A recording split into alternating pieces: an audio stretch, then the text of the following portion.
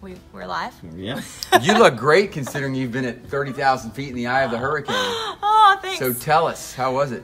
We should say, for folks who don't know, you were actually with the hurricane hunters. Yep. You flew yesterday evening as it dropped into the 1930s and was still headed down toward, so you can now say you were in the strongest hurricane ever recorded in the Bahamas. I know, it's not something that you want to be excited about because it's awful to see the images coming out of the Bahamas, but it's something that, like, I have idolized these people my entire life, and so being able to sit in the cockpit and have real conversations with these people, that's like the biggest thing I think I got out of it. I knew I was going to enjoy the weather side of it and watching that data come in, but I mean, Biloxi, like, you know how we get recognized, you know, maybe at Publix. These guys are the same way. They are local celebrities around there. Love and it. He said he They wears his work. uniform all the time and does school visits, and it was just really cool they live and breathe this kind of stuff.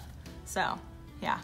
So what about just plain raw weather data? What was some of the wildest stuff? Well, watching us go in, our first pass through the eye, you know, seeing the numbers come in the low 940s, but then, and you know, it was a little bumpy, and we were expecting that.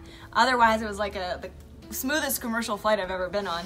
But as far as the night going on and seeing that lightning and knowing like that's a way these things intensify, and you can just, you know, see it. And then watching that pressure get to about 930 was like, okay, it's actually happening. The meteorology is coming together.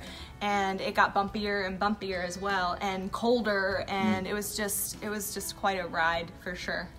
Yeah.